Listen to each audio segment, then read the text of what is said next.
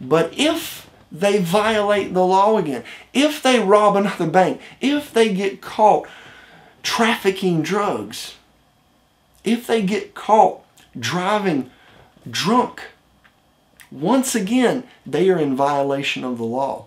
Once again, they have to come before a judge. We have to. The Bible says if you sin, what? Turn quickly. Turn quickly unto me and repent, or else I'll come and remove thy candlestick out of thy place. That's in Revelation. He's telling us, don't continue in sin. Turn to me, turn to me. You have to obey me. I have given you grace so that you can obey me again. I've got to get through this. Wherever sin abounded, oh, I've got to cover that. The Bible says, where sin abounded, grace did much more abound. That does not mean that when you sin more, you'll be given more grace. That means that Scripture is for those that feel like, oh, I've done too much, I can't be forgiven. That is what that Scripture is for. Look at, if Paul understood that, he wrote this because he could say, everything that I did, God forgave me for it, and He can forgive you. No matter how much you sinned, no matter how great that sin was, where sin abounded, grace that much more abounded for that sin. That meant they could be forgiven.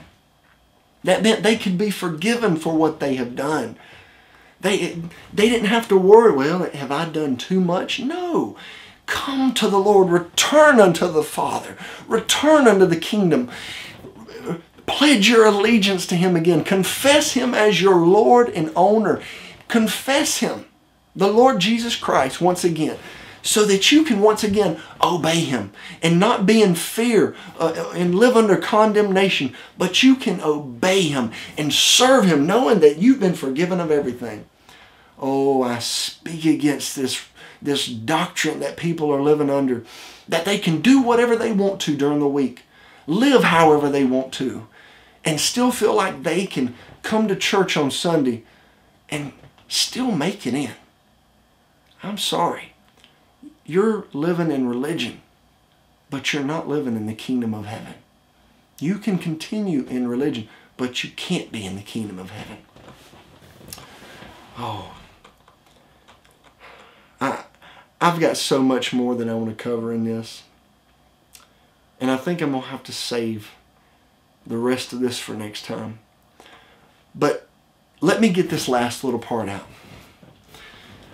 Whenever the Bible is talking about you're not under law anymore, one, it's talking about your violation of law. The things that you had done, you don't have to worry about the judgments of those laws anymore.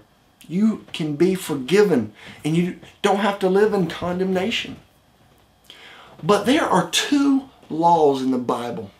When it's talking about we don't no longer live under law, but we live under grace, there are two laws that we need to understand.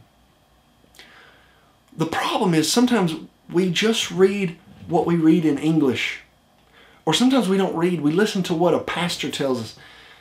And sometimes those pastors and those teachers, they don't study the Hebrew. They don't study the Greek. The Greek was one of the most expressive languages that there ever was. I think there was, and forgive me scholars, Greek scholars, because I know that you'll know this right offhand, but I'm thinking there is 7 or 12 words that mean love.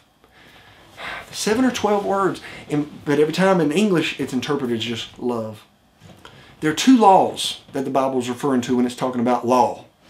There is sacrificial law and there's God's laws. Sacrificial law, that was all buried with Jesus. But the laws of God, that's the things that we have to continue obeying. He doesn't change. We're going to get into this in the next lesson. I pray that this message has blessed you. I pray that God will keep you until the next lesson. I pray you'll write me. Tell everyone about this site, buyeveryword.org. I pray God will convict you and be with you. Make His face to shine upon you. And I pray that you will once again return unto obedience. The obedience of the kingdom. God bless you. Until next time, for the kingdom.